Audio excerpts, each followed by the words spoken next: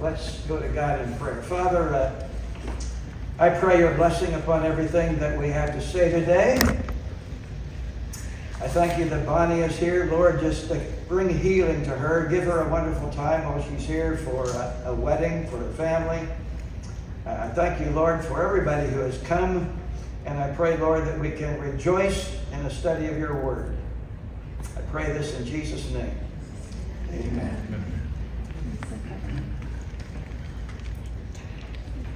One of the great themes of Hebrews is that Jesus Christ is the author of a new and better covenant.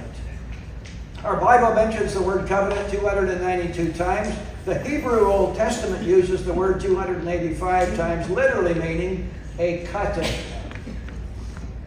In Old Testament times, people made blood covenants with each other as a way of saying they will honor their word and the agreement that was made. Two of God's covenants with mankind were made with blood. The Old Covenant or Old Testament through animal sacrifices, and the New Testament through the blood sacrifice of Jesus Christ. Understand, the word testament and the word covenant have the very same meaning to it. So you can talk about the Old Testament or Old Covenant, the New Testament or the New Covenant. Now there are 6 covenants that God made with his people. So since we're talking about covenants, let's look at all of them briefly. First, there was the covenant God made with Noah, that he would never destroy the earth with a worldwide flood. You see this in Genesis chapter 9. The sign that he gave of that promise was the rainbow. We learn from this covenant that God is trustworthy.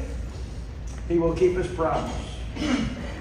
Second, there's the covenant God made with Abraham, that through Abraham's seed would come a nation, the nation of Israel.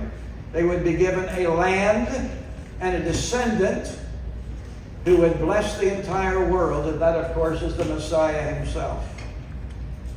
Psalm 105, verses 8 through 11 talk about this, as well as 3 different sections in the book of Genesis. The sign God gave Abraham of that promise was circumcision. We learn from this covenant that God is immutable. That is, he never changes. The book of Hebrews, as we talked about in chapter 6, he will not change because our God is an immutable God. Third, there's the covenant God made with Moses that was based on the law. His promise was he would bless his people if they would obey him and curse those who would disobey him. You see this in the book of Deuteronomy. The sign of that covenant was the Sabbath, according to Exodus chapter 31. We learn from this covenant that God is holy, and he chose Israel to be a separate and different people from all the pagan nations. Fourth, there was the covenant God made with David, that his seed would endure forever and his throne as well. The sign of that covenant was the virgin birth. We see in Isaiah 7, verse 14. We learn from this covenant that God is faithful, as he will not lie. We saw this in Hebrews 6, verse 18. Fifth, there's the covenant God made with the Messiah, that he would be a light to the Gentiles, from Isaiah 42 and Isaiah 59. The sign of that covenant was that Jesus would perform miracles. We learn from this covenant that God is love. Sixth, there is the new covenant God made with himself for the house of Israel. He would put his law in their hearts and forgive the sins of his people by, get this, remembering them no more. When we get to this later on, this is when I expect a hallelujah. That God remembers our sins no more. Doesn't that? That ought to get us going. But we're not there yet. Anyway, we learn from this covenant that God is merciful. So there are 6 covenants in Scripture that reveal the wonderful qualities of God's character. Here they are. His trustworthiness, his immutability, that is, he never changes, his holiness, his faithfulness, his love, and his mercy. Now, 2 of God's covenants required a priesthood. Some of this is a review, but we need to put everything together. The old covenant that God made with Moses was based on the law of Moses, and the Aaronic or Levitical priesthood. So remember, when we talk about the Aaronic priesthood or the Levitical priesthood, it's the same priesthood. Aaron was from the tribe of Levi. The new covenant was based on the substitutionary death of Christ on the cross, and his priesthood was after the order of Melchizedek. Well, we spent time with that several weeks back. Now, in chapters 5 through 10 of Hebrews, we learn why the priesthood of Jesus is superior to the old priesthood under Aaron and the Mosaic law, and why the new covenant will render the old covenant obsolete, as we'll see in our text today, Hebrews chapter 8, verse 13. So simply stated now, Jesus is the mediator of a better covenant, which was established on better promises.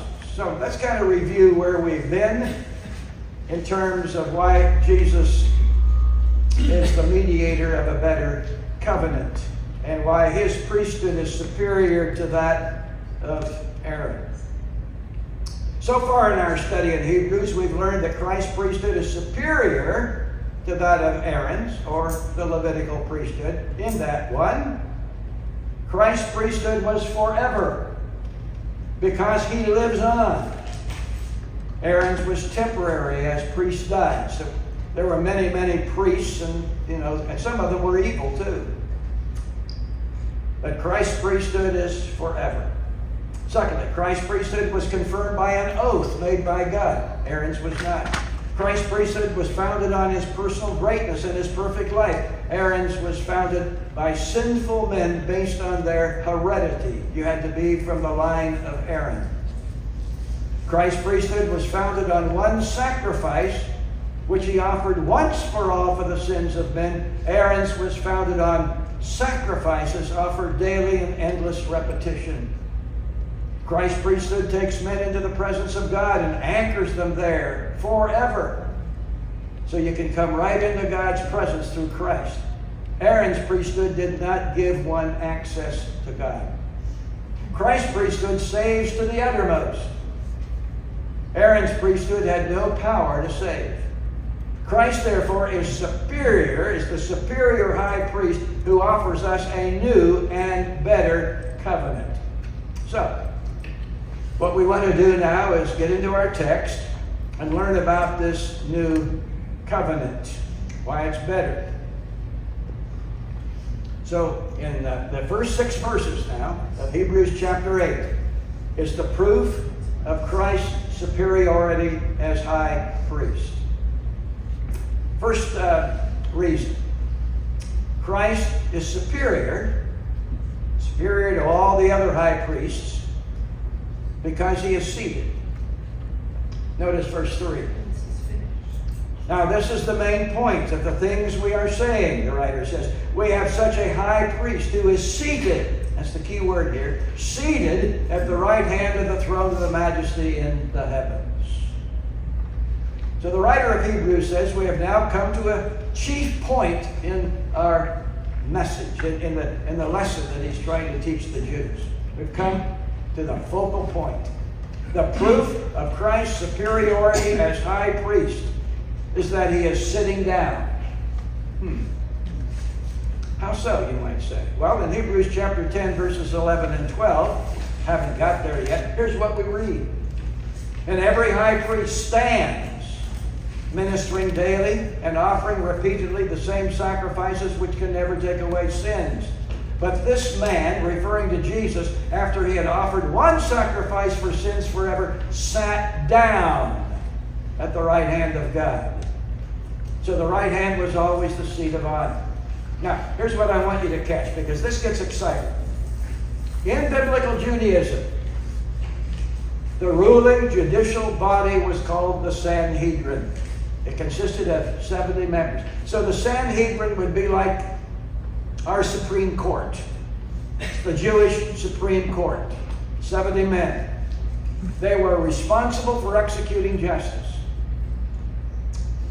There were always two scribes before the judges of the Sanhedrin. So they're taking notes. One scribe sat on his right hand and the other on his left.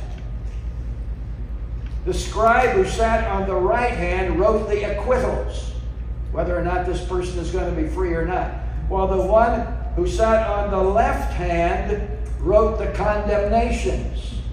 Follow me? It was Jesus who said, "For God did not send his Son into the world to condemn the world, but that the world through him might be saved." Jesus' place at the Father's throne is not on the left side, which brings condemnation. He is sitting on the right hand of God, which brings salvation. Amen. Amen. Hey, okay, somebody's awake here. But it gets better, because there's more. Yes, Jesus is sitting on the right hand of his Father's throne. But here's the exciting news. When we get to heaven, we too are going to sit on that throne. Look at Revelation chapter 3, verse 21. "To him who overcomes will I grant to sit with me on my throne, as I also overcame and sat down with my Father on his throne." Now, everybody who overcomes, that's you, that's me. We are going to be overcomers. We're going to sit on the throne of God with Jesus himself. And notice, we have to ask here, though, what is an overcomer? Well, he is one who overcomes the world. Listen to what John writes in 1 John 5, verse 4.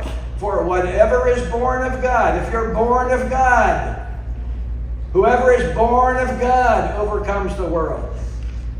And this is the victory that overcomes the world, our faith. If you are a believer in Jesus Christ to the very end, you are an overcomer. And you will one day sit with Jesus on the throne.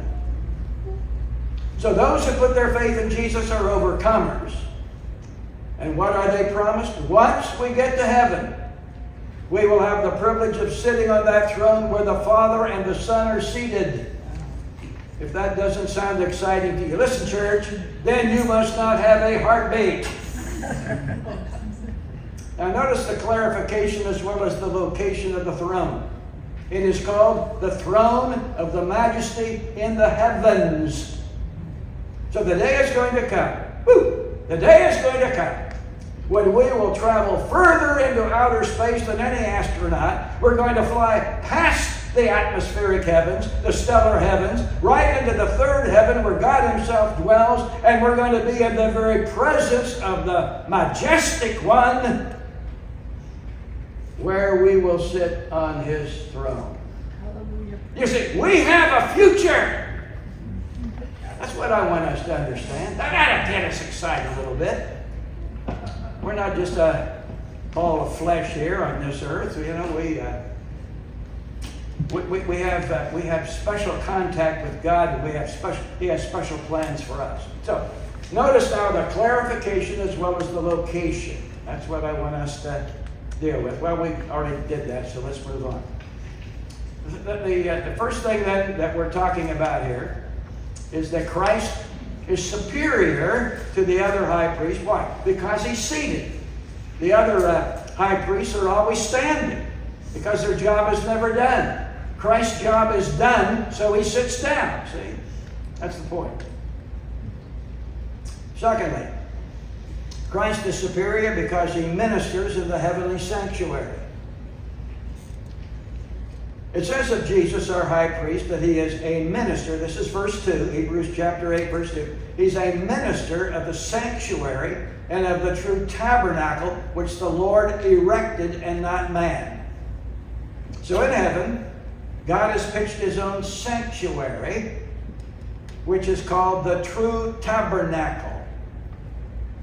In that sanctuary, that is where Christ is a minister. So Christ is ministering to us in the true tabernacle or the sanctuary in heaven. Now, what does this word minister mean? The Greek word for minister is a compound word in the Greek. In other words, there are two Greek words that come together to make one word, which is the word minister. One of those words means belonging to the people, and the other word means to work. So the question is, what is a minister? A minister is one who works for the people. That's the responsibility of every pastor, see? It's to work for the people. But remember, you are ministers too, because the responsibility of every pastor is to equip you for the work of ministry. I'm no more a minister than you are. You are as much a minister as I am. See? That doesn't mean you have the same role that I have, but it means you are a minister. Your responsibility is to work for the cause of the people of God. See? Whatever that might be. So even in heaven, Jesus, in all his glory and magnitude, is working for the people. Jesus was preoccupied with servanthood and ministering while he's here on earth, while he was here in the flesh. In heaven, things have not changed. Now, he's ministering in the sanctuary, as we said, which is the true tabernacle. Now, the word translated sanctuary is the Greek word hagios, which means the holies. So he's ministering in the holies, or the holy place. So God has a holy place in heaven where Jesus ministers. And he's ministering to us on earth. So the question is, how is he ministering to us? Well, let's look at verse 3 now of our text. For every high priest is appointed to offer both gifts and sacrifices. Therefore, it is necessary that this one, Jesus, also have something to offer. We know the sacrifice he made for us, but what about the gift? So he gave his life for us, that's the sacrifice, but more than that, he's giving gifts to us, even as the priests of the Old Testament offered sacrifices and gifts. So the question now is, what's this all about? Well, in the Levitical priesthood, you see this in Leviticus chapter 2, chapter 6. In the Levitical priesthood, there were offerings to God other than sin offerings. Sin offerings had to deal with animal sacrifices. There was what was called a grain offering or a meal offering. It was an offering of praise and thanksgiving to God for providing the necessities of life. All praise to God goes through Jesus Christ because he is the one that has opened up for all who believe to have access to God. So the grain offering was offered by the priest as a gift to God for his bountiful provision. So get this now. Jesus, in the heavenly tabernacle, on our behalf, is offering the gift of praise and thanksgiving to God. He's doing it for us. None of us can praise God. None of us can dedicate ourselves to God. None of us can worship God unless we do it through Jesus Christ. Even today, as Christ enters the sanctuary of the true tabernacle, he offers on our behalf praise and worship to the Father. We always come to God through Jesus. Christ continues even now to minister gifts to God. These gifts are our gifts of praise and thanksgiving. When you sing praises to God, when you pray praises to God, you are offering gifts to God, but Jesus is the one who's offering them on our behalf before the Father. You understand the point? Yeah. There's sacrifices, there's gifts that the high priest would offer. So the writer of Hebrews then states this. I'm beginning at verse 4. For if he were on earth, talking about Jesus, if he were living today on earth, he would not be a priest. Since there are priests who offer gifts according to the law, who serve the copy and shadow of the heavenly things, as Moses was divinely instructed when he was about to make the tabernacle. For he said, see that you make all things according to the pattern shown you on the mountain. But now he has obtained a more excellent ministry, insomuch as he is also mediator of a better covenant, which was established on better promises. Well, let's see if we can understand this. If Christ were on earth today, is what he's saying, he would not be a priest. Why? Because the priests all came from the tribe of Levi, while Christ came from the tribe of Judah. See? Christ was never intended to be an earthly priest, but a heavenly priest. The writer has been telling us that Christ ministers out of the true tabernacle which the Lord erected. And where is that located? It's located in heaven. Now this is in contrast with the tabernacle constructed by Moses. So we're going to draw some contrast now between the tabernacle of Moses in the wilderness and this heavenly tabernacle where Christ ministers to us. Notice it says, he was to make all things according to the pattern that God would show. So Moses now, remember he's up on Mount Sinai, he's getting the law, but far more than receiving the law on Mount Sinai, that is 10 Commandments, he gets instructions about how to make a tabernacle. So God is going to show him exactly how he wants the tabernacle to be constructed.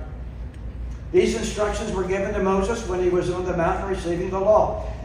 His tabernacle now was to be, notice, a copy and shadow of the real, true tabernacle that God erected in heaven.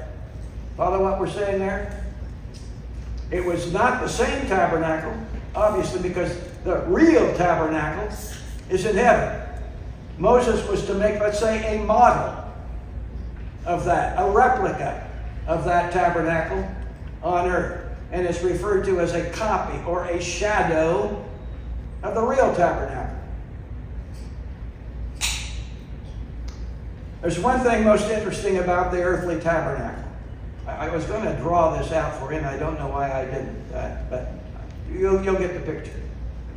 The furniture in the tabernacle, in Moses' tabernacle, was arranged in the shape of a cross. Outside the tabernacle. So kind of picture a tabernacle, you know, a tent building, whoop, whoop, like this, okay? Outside the tabernacle, at the east entrance to the tabernacle, there was first of all the brazen altar. That's where all the sacrifices were offered, on this brazen altar. Okay, you got that. Then in line with it, but before you go into the tabernacle, was what was called a laver.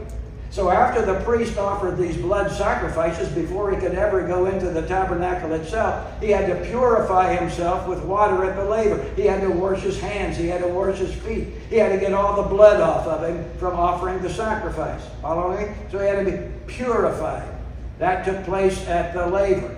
Now, let's go inside the tabernacle. As you move inside the tabernacle in a straight line, so we're still in a straight line, in front of the veil. Remember now, the tabernacle had two rooms.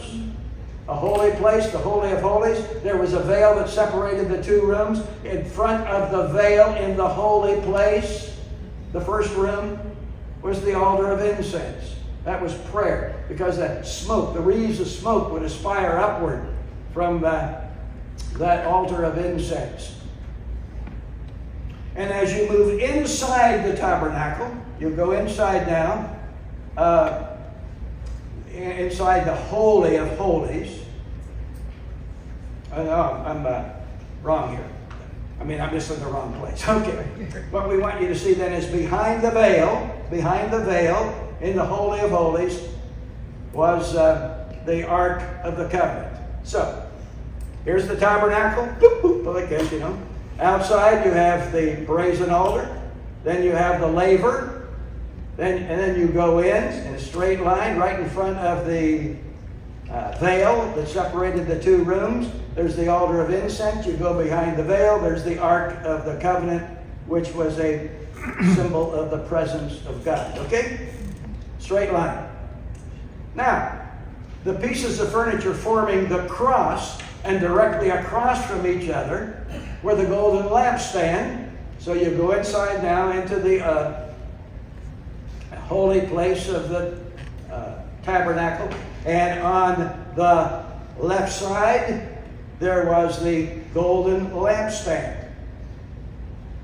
And on the south, there was the gold lamp on the south or left side, that's right. And on the north or the right side of the holy place was the table of showbread, and it was facing the candlestick, the golden candlestick. So you have the picture of the cross, like this. And that was part of the tabernacle. The table of showbread would be symbolic of the Lord's Supper. We're going to go into this in great detail in a few weeks, as I want to explain each piece of furniture in the tabernacle and how it relates to the church today. But simply this, you have the sacrifice of Christ at the brazen altar. You have the purification at the laver, which would be like water baptism, where you're being purified, so to speak, symbolically by the blood of Christ. You go inside, and on one side you have the golden lampstand, which symbolizes the Word of God. You have on the other side the table of showbread, which represents the communion that we take every week. And then you go further in, you have the altar of incense, which symbolizes the prayers of the people. And then further, you have the very presence of God behind the veil. But that's for another week. I'm going to lay all that out. But I want you to see there's a similarity between what took place in the tabernacle and what we do in the church today. Because the church, when we read the book of Acts, it says, and the early church continued steadfastly in the apostles' doctrine. Well, that would be the golden candlestick, because the Bible is described as a lamp to our feet and a light to our pathway. So the early church, they continued steadfastly in the apostles' doctrine. In fellowship, that would be the priests doing their job. They continued steadfastly in the apostles' doctrine, fellowship, and in prayers, that would be the altar of incense, and in breaking of bread, which would be the Lord's Supper. So all of that, you see, is part of the tabernacle. But we'll go into that in far more detail later on. Anyway, when God instructed Moses to build the tabernacle, he required the brazen altar and laver, along with the inside furniture, to be laid out in the form of a cross, as we've stated. That tabernacle was only a copy or a shadow of the true tabernacle that is in heaven, from where Christ ministers even today. So get this, the true heavenly tabernacle in heaven also has the layout of the cross. So in heaven, there's the heavenly tabernacle, and everything, all the furniture in that heavenly tabernacle is laid out in the form of a cross, just as the tabernacle on earth, all the furnishings, everything that went with it, is laid out in the form of a cross. With me? Okay, next, notice Christ is superior because he's the better mediator. We're in verse 6 now. Again, we ask, how is Christ ministering to us today? Well, he is the mediator of a better covenant, the text says, which was established on better promises. So his ministry is being referred to as being more excellent in this case. His ministry is a more excellent ministry. The writer is saying to his Jewish readers, why are you still fooling around in the shadows when you can have the reality? See, remember the temple now in Jerusalem. The temple in Jerusalem was still in operation when this letter was written. And what was happening? There were Jews who were still going. There was a priesthood. They were still offering animal sacrifices at the temple. And the writer of Hebrews is saying, all of this is a shadow. The reality of things, the real thing, has already come. Why are you messing around with the shadow when you can have the reality? That's the question, see? Then he goes on to say, in Jesus you have a better mediator of a better covenant based on better promises. Christ is the better mediator than any Old Testament priest. So listen, we can understand this now. Paul tells us there's only one mediator between God and men, the man Jesus Christ. You see that in 1 Timothy 2, verse 5. Now, the word mediator means in the middle. So the mediator is one who stands in the middle of two opposing parties and brings them together. So here you have God on the one hand, man on the other hand. There's a separation between God and man because of sin.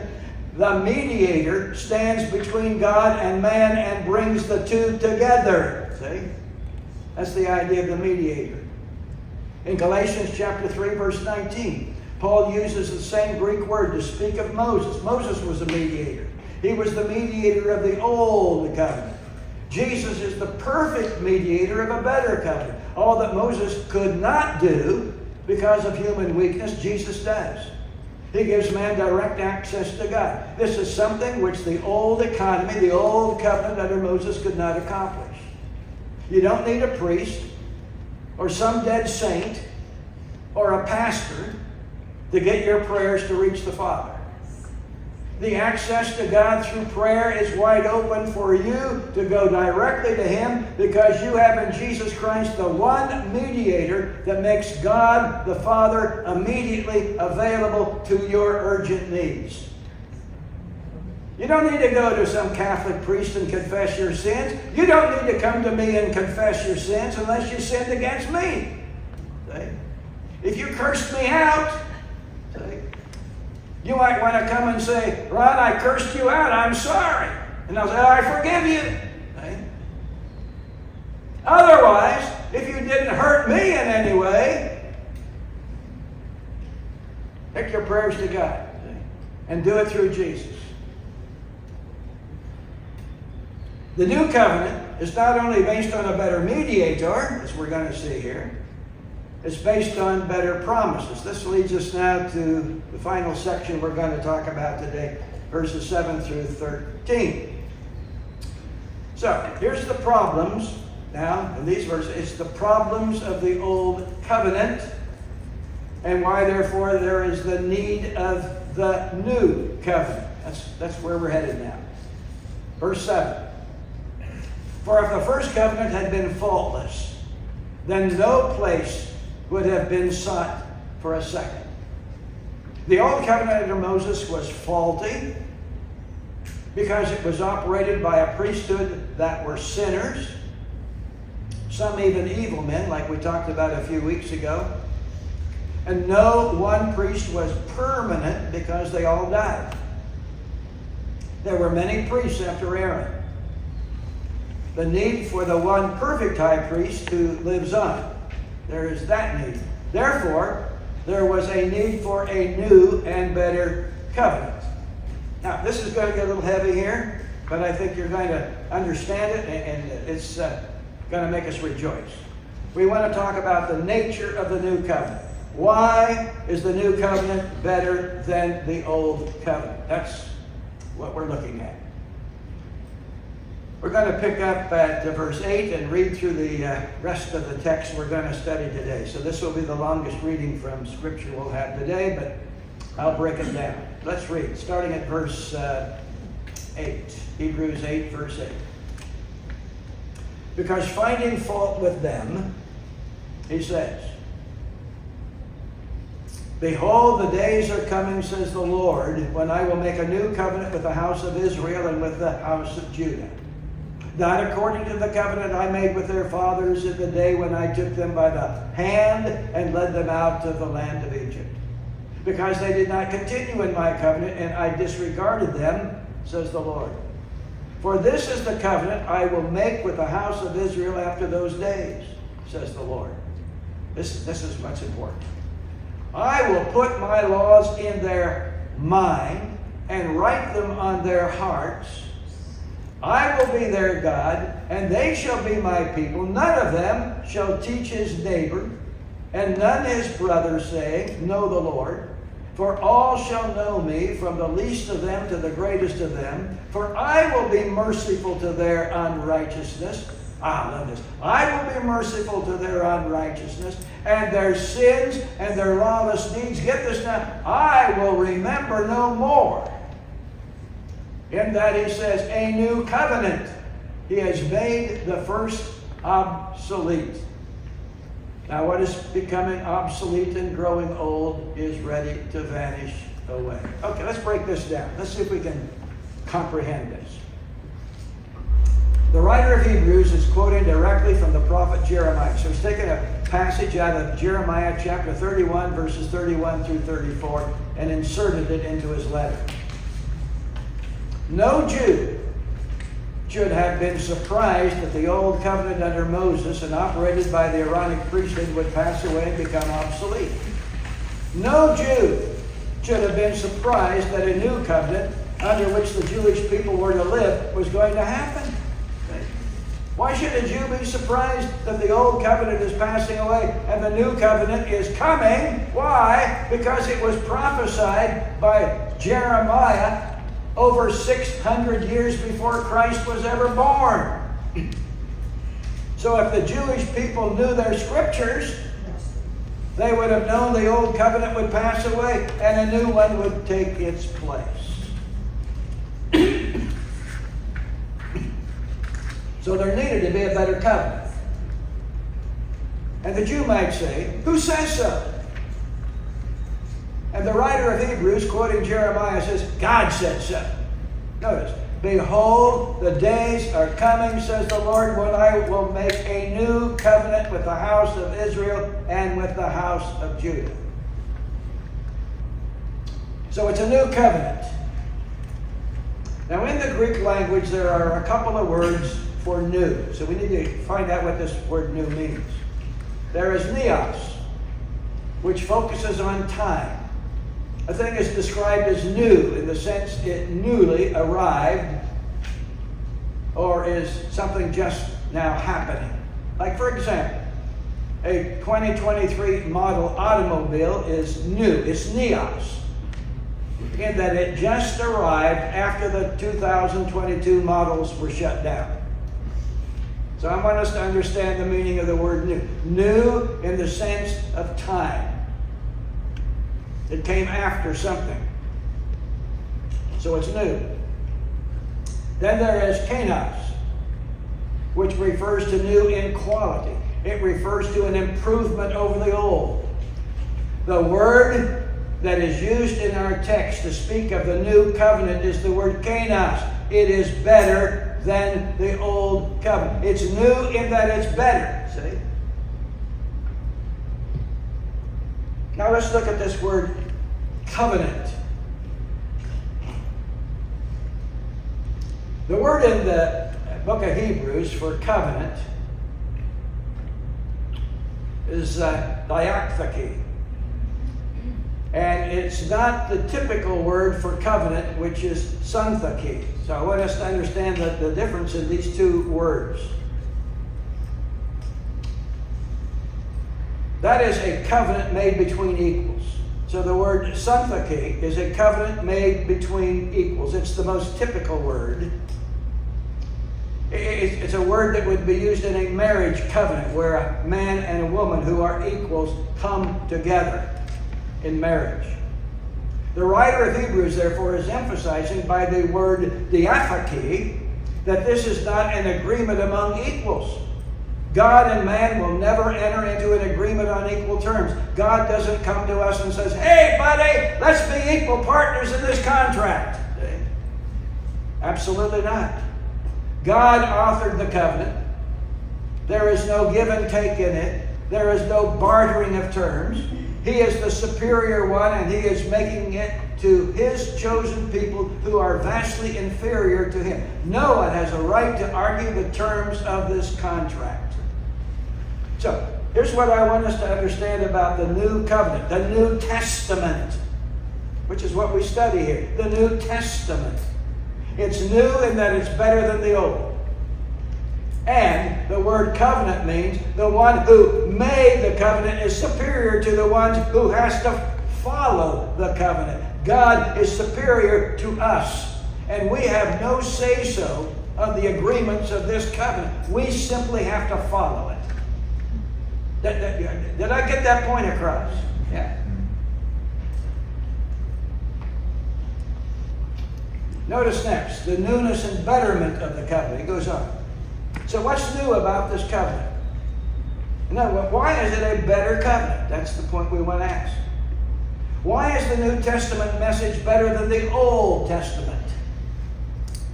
We've already learned the new is better than the old, and it is a contract between two unequal parties. God, its author, and the house of Israel, its compiler. Why the need of the new covenant? And why is it better? That's our question now. So with this, we're going to wrap up our lesson. First of all, it was established on better promises. The new covenant is established on better promises. Notice verse 6. He, Jesus, is also mediator of a better covenant, which was established, notice, on better promises. So, how is this so? Let's talk about these promises. It is new and better. This covenant is a new and better covenant based on internal motivation and power instead of an external list of do's and don'ts. I want you to follow me now. It's going to get a little heavy. Notice verse 10. He says, I will put my laws in their mind and write them on their hearts. With me now? So the new covenant is internal. The old covenant was what? External. It was based on laws that were written in stone. With me? So in the old economy, everything was external. The law was written on stone. In the new covenant, the law is written in our hearts. Now this becomes important to understand. John writes that as believers we have, notice, the anointing which you have received from him and abides in you, and you do not need that anyone teach you, but as the same anointing teaches you concerning all things, and it is true, and it is not a lie, and just as it has taught you, you will abide in him. Now, what's this all about? We have an anointing. You have an anointing. I have an anointing that teaches us from the inside. Now, how is this so? We have the indwelling presence of the Holy Spirit. Now, wouldn't it seem strange that John would say, you do not need that anyone teach you? Well then, if that's true, why am I teaching you? See? If that's true, we don't need a teacher. If we don't need a teacher, why is one of the spiritual gifts given by the Holy Spirit the gift of teaching? So here's John saying, you don't need anyone to teach you. I'm teaching you. Am I wrong to do that? Or to even carry it a bit further, we have the spiritual gift of teaching. See, some people have the gift of teaching. So how do we put all this together?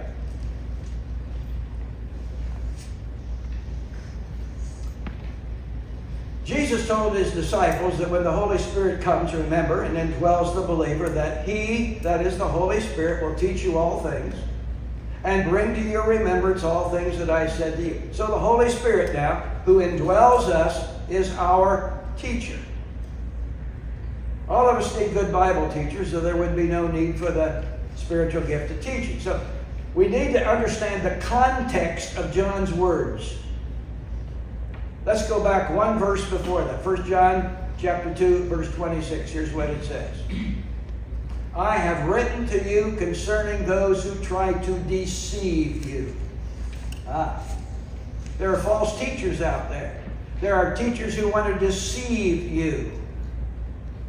Now here's what he's saying. A person who has truly been born again and lives with the indwelling presence of the Holy Spirit should never be doctrinally deceived. The Holy Spirit is there to warn you that what you are hearing is not the true gospel. It's false teaching. It's teaching that is intended to draw you away from the faith. You should not have to have some teacher tell you that you're being fooled. So when you hear somebody on Trinity broadcast teach false doctrine, the Holy Spirit in you is going to raise a little signal in your heart and say, hey, this guy is not true to the Word of God. I better not follow what he's asking. See? The Holy Spirit is teaching you in the sense He does not want you to be deceived by false teachers. Otherwise, you need to be taught, because there's a spiritual gift of teaching. See, and it's my responsibility too. And we've certainly done it in this class over the years that I've been teaching it. To teach what false teachers are out there and what those false teachers are teaching. In fact, I have a whole chapter in my book on false teachers. Whole chapter. In fact, she's got it. If you, we have a couple copies of the book. If you didn't get it, Kathy, just hold up the book there. And I forgot to make this announcement. This book goes for $20. Hidden Enemies in the Ministry. What I've learned in 60 years of ministry that I never learned in seminary. A whole chapter on false teachers and why we need to be aware of what they're teaching and stay away from it. See? So if you're interested, I know some are new here, so if you're interested, I have a few copies, and it's $20. If you get it on Amazon, it's $25, $24 plus shipping, so I'll save you a little. Anyway, I'm not here to promote that. Let's move on. This is false teachers, and I just brought that chapter to my mind. Okay. So this new covenant promises now an internal. This is what I want you to see. This new covenant promises an internal motivation in the Holy Spirit with His power to live for God. So it answers the feeling that's out there. I can't measure up. I can't keep all those commandments of God. And the answer is yes, you can measure up. You have the internal motivating power of the Holy Spirit to keep you right with God and to keep you from falling into deception. The best teacher there is resides in you. The best teacher there is resides in you. And He is also your helper, Jesus said. So, the Holy Spirit teaches us in the sense that He warns us, what you're hearing right now is false doctrine. Stay away from it. Otherwise, we need teachers. See? Next, 2. It is a new and better covenant based on a close relationship with God instead of one that is fearful and distant. And I will be their God, and they shall be my people. That's verse 10. Under the old covenant, there was always the fear of God, rejecting them for their disobedience. In verse 9, we read where God led the Israelites out of the land of Egypt. The writer of Hebrews says, because they did not continue in my covenant, and I disregarded them, says the Lord. So when Israel went whoring after other gods, God told the prophet Hosea concerning Israel, you are not my people, and I am not your God. We don't want to be deceived. But when the children of Israel came out of Egypt, what happened? They started following false gods. That's the context of this. And so, you're going to follow false gods. God says, you're not my people. And divorce is beginning to take place between God and the nation of Israel. Remember, we had a whole lesson on that in the book of Isaiah. God's filing for divorce. So this new covenant promises a close relationship with God. It answers the feeling that someone might have. I'm afraid of God.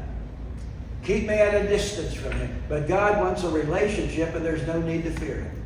Thirdly, it is a new and better covenant in that it applies to all mankind and not just to the Jews. Notice verse 11. For all shall know me, from the least of them to the greatest of them. The old covenant was strictly for the Jews. The new covenant is universal. And all shall know me. The Gentiles are part of the new covenant through the faith of Abraham. God told Abraham that through his seed all the nations would be blessed. That I think in your notes it should be a small h on his as opposed to a capital A. Caught that this morning. Anyway, that's Genesis 12, verse 5. That blessing came in the person of Jesus Christ, who died for the sins of the whole world. The Old Testament sacrifices under the Levitical priesthood were for Jewish believers only. And they temporarily removed sin. No Gentile benefited from the Old Covenant. Understand that? Of course, we have the Ten Commandments, and we need to follow the moral teachings, but Basically, the old covenant was for the Jews, not for the Gentiles. God told the Galatians and the Scriptures, foreseeing that God would justify the Gentiles by faith, preach the gospel to Abraham beforehand, saying, in you all the nations shall be blessed. So then those who are of faith are blessed with believing Abraham. Galatians chapter 3, beginning at verse 8. So this new covenant promises salvation for the Gentiles and answers the feeling that someone might have, I never know for certain where I stand with God. It gives you solid confidence of your salvation. If you have faith like Abraham, whose faith drew him close to God, or he is called a friend of God, then you ought to have absolute confidence and absolute assurance as to your standing with God. Is God your very best friend? I hope so. If so, then you ought to know you're standing with God. That standing being that you are His child and you are saved, and when this life is over with, you go directly into His presence. You should know that, church. Fourth, it is a new and better covenant in that it emphasizes permanent forgiveness and mercy instead of failure and wrong. Notice verse 12. For I will be merciful to their unrighteousness and their sins and lawless deeds. Love this verse. For I will be merciful to their unrighteousness and their sins and lawless deeds. I will remember no more. So under the old covenant, sins were temporarily forgiven, but they were never forgotten. In the new covenant, God says through the perfect sacrifice of Christ as our great high priest, all our sins for all time are not only forgiven, but they are forgotten. He said, I will remember them no more. Whoa! Now that's the whole doctrine of justification. As far as I'm concerned, this is certainly one of the greatest doctrines of the Bible. What is the doctrine of justification? I have been forgiven of all past sins, all present sins, and all future sins the very moment I surrendered my life to Christ. Isn't that great? You see, when I surrender my life to Christ, I come under the blood of Jesus, which day by day by day cleanses me from all sin for all time. That's 1 John 1:7. The word justification can be understood as total acquittal and vindication before a holy God. This means I am viewed by God just as if I'd never sinned at all. You realize that's how God sees you. God sees you as though you never sinned. Never sinned. Why? Because Christ took your sins upon Himself and paid the penalty for it. The Apostle Paul developed this doctrine in the first 5 chapters of Romans. Paul begins his argument by showing that no human being is righteous before God. That's the first 3 chapters. Since all are sinners, salvation can come only if God acts to justify. That is, to pronounce, to declare sinners righteous. In chapter 3, he announces a righteousness from God that is given freely by faith in Jesus Christ. Paul shows that the substitutionary death of Christ provided a basis on which God can make this judicial pronouncement. As human beings, we always fall short of the divine standard of righteousness. Therefore, humanity's only hope, our only hope, is a righteousness that comes apart from human actions. In other words, we've been imputed with the righteousness of Christ. That's why God can declare us to be justified. We wear His righteousness because we're not righteous. In chapter 4 of Romans, Paul goes back in history and speaks of Abraham, who believed God, and it was cited to him as righteousness. Paul goes on to say that justification has always come through faith and not through human effort to live by the law. In Galatians 2:16 he says, knowing that a man is not justified, or is not justified by should be justified by the works of the law, but by faith in Jesus Christ, even we have believed in Christ Jesus, that we might be justified by faith in Christ and not by the works of the law. For by the works of the law no man shall be justified. Then comes the great promise of God from Romans 5, verse 1. Therefore, having been justified by faith, we have peace with God through our Lord Jesus Christ. So this new covenant promises that God will forgive all of our sins for all time and remember them no more. It answers the feeling that people have. I am guilty as charged before God, and I can't solve the sin problem. That is true under the law. But by faith in all that Jesus has done for you and for me, your sin problem has been resolved. You are more than forgiven. You are justified before God. All your past, present, and future sins have been forgiven, and God's righteousness has been bestowed on you. Amen. Amen. That is why Paul says there is no need for a new, that is why Paul says there is a need, rather, for a new and better covenant. He has made the old obsolete. Now, what is becoming obsolete and growing old is ready to vanish away. Remember, the Old Covenant was still in existence when this epistle to the Hebrews was written. Still in existence. Why? Because the temple had not yet been destroyed, and animals were still being sacrificed. But the writer of Hebrews has some insight into all of this, and he says it's obsolete, it's growing old, and it's soon going to vanish away. And it did. So when did it vanish away? 70. Well, in AD 70, remember Titus of Rome marched his troops into the city of Jerusalem, destroyed the temple, and put an end to the priesthood. So there's no longer an Aaronic or Levitical priesthood because the temple was destroyed. I'm glad that I live under the new and better covenant and not the old one. Aren't you? Amen. Okay.